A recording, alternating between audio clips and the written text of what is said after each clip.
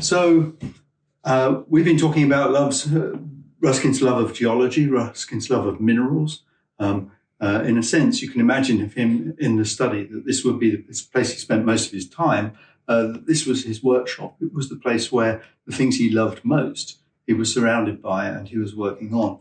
And one of the equivalent great loves of Ruskin's life, along with the minerals and geology, was the painter JMW Turner. Now, Ruskin first came across the work of Turner when he was actually just a 13-year-old, and he was given a book by his father's business partner, which was an illustrated copy of the poem Italy, and it was the grand tour, if you like, of going around Italy. But it was illustrated by these beautiful drawings, which were by Turner. Ruskin was totally besotted with them, and indeed it became a family project to go off to the Alps and to Italy to explore the places that Turner had painted. And that started a lifelong obsession with Turner's painting, how Turner had become, for Ruskin, the master painter of the era and greatest painter of landscape painting of all time. So Ruskin was a great collector of Turner's paintings. He met Turner, he knew Turner, and his father indulged him in the purchase of Turner pictures. The estimate for Ruskin's lifetime is that he owned, at one point or another, over 300 paintings by Turner. He didn't own them all at once. He gave many of them away, and he traded others so that he could purchase new Turners. Ruskin mostly collected Turner's watercolors. He only ever owned one of Turner's oil paintings. That was called a slave ship going into a storm, throwing over the dead and dying. But here at Brantwood, he was surrounded by watercolors. Most of those watercolors were in Ruskin's bedroom, and we'll have a look at those in a second. But he wrote about Turner, and he wrote about Turner from the study here.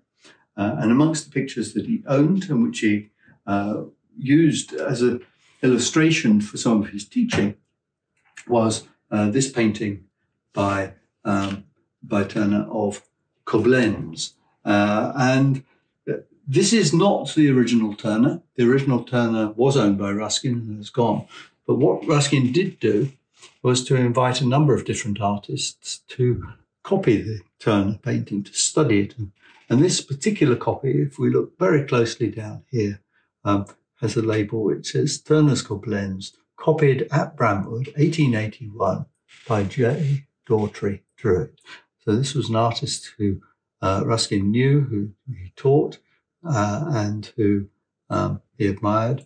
And it's a beautiful copy of Turner's painting. Ruskin wrote about this particular painting in a book called The Elements of Drawing. And we can see some of the ways in which Ruskin used it when we look at the drawing, the elements of drawing. Here is a diagram under the title of On Composition.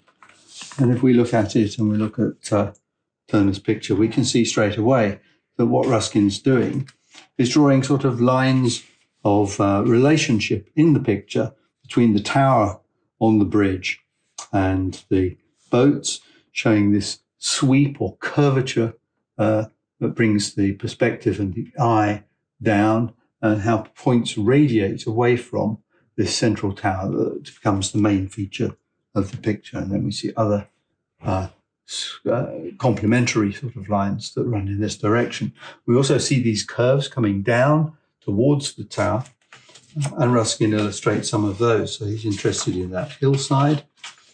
And here he's drawing the hillside and showing the sweep of the line down here.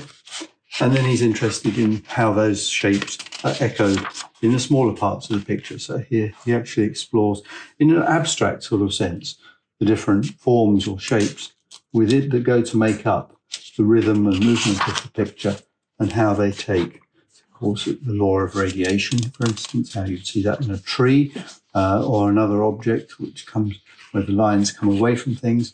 You could even see that, for instance, in the shape of a boat. But is this a boat or is it a leaf turned up with its stem here? And so Ruskin's inviting us to understand the rhythm of things going on in the picture and the way these rhythms interact with one another.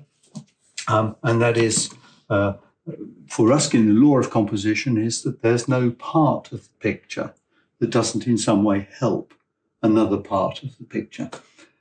So you can imagine Ruskin surrounded by his Turners here, with friends and students coming to see him, setting them down to look at some of these treasures and inviting them to draw them or to paint them. Indeed, the quality of some of these copies is absolutely astonishing.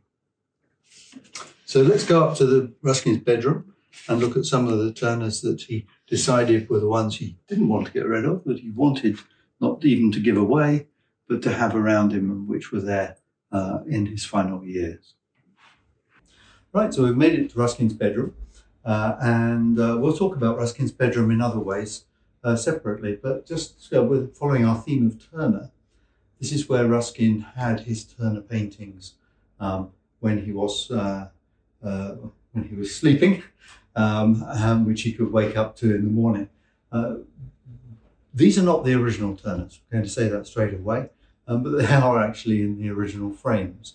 And you can see the frames that were made for quite a large collection, because you'll see these numbers at the bottom, 104, 101, 105. You'll also note that these frames have little leather thongs underneath here, and they have grooves at the side. And this is because there's a cabinet in the middle of the study downstairs, which would receive these pictures. They could be slotted in, and so it was made to contain pictures that couldn't be hung. Obviously, there was limited room in a tiny bedroom like this. But the ones that are up here now are reproductions of ones which we know were at Ruskin's bedside when he died in 1900. So they were the ones that probably meant the most to him. Some of them are important to Ruskin because they, for instance, like this one over here of Richmond Bridge, that was the first Turner that Ruskin owned, and therefore obviously it had quite an important sort of place in his, in the things that he valued. The other thing is that it's actually interesting because it's a rather early Turner. It has an early style of Turner, which is not perhaps the Turner that we think of when we think of the storm, sea, the snowstorm, or other of Turner's more abstract and sort of tumultuous sort of paintings. Some of the paintings are particular scenes that Ruskin loved, like this view of the wharf here up above, or this lovely painting of the cliffs on the right-hand side, and Ruskin wrote about some of these paintings, critiques them, and shows the way in which Turner was actually slightly distorting the landscape, but at the same time understood the nature of the way rocks, are eroded and shaped. Some of the pictures are ones from Ruskin's travels abroad. Some are local. That one over there is the sands of Morecambe Bay. You can see the Heysham. It's from Heysham, and you can just see the mountains of the Lake District and indeed of Coniston Hopman in the distance. The other sort of paintings of Turner's that Ruskin collected, and particularly in his later life, were the ones which were altogether much more, in a sense, abstract.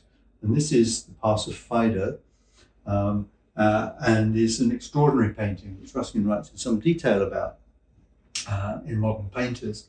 And what he's interested in is how Turner has actually woven the accuracy of understanding the nature of the geology of these mountains with what is altogether a much, much more fluid and abstract sort of composition. So these are paintings which are much more emotional, you might say, much more awe-inspiring. Ruskin commissioned Turner for some of these, indeed for some of these paintings.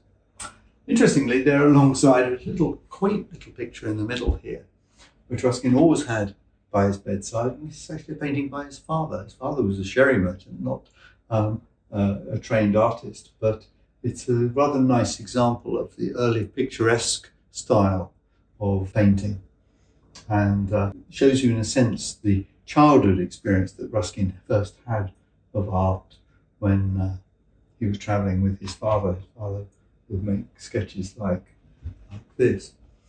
Over here in the bedroom, you actually see a painting by Arthur Seven, Ruskin's cousin's husband, of Ruskin's bed, and paintings by Turner, which Ruskin had on the walls of the bedroom. And some of these you can identify. There's one of the wharf that I pointed out, and there's the Pass of Fido.